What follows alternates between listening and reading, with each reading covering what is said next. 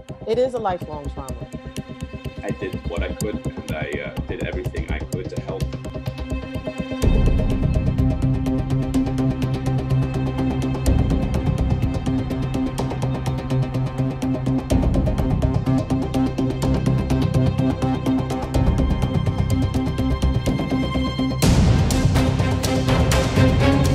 I literally spoke to for at least 10 to 15 minutes, and then I come back into the room and they just clinically deteriorated or went into cardiac arrest, and they perished before our eyes. And just their eyes, I'll just never forget their faces and the way they looked at me before dying.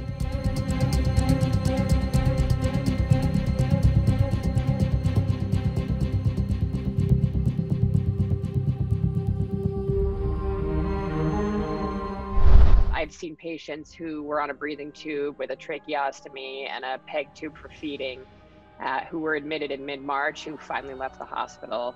So I've seen people recover after incredible ordeals. I've seen people die.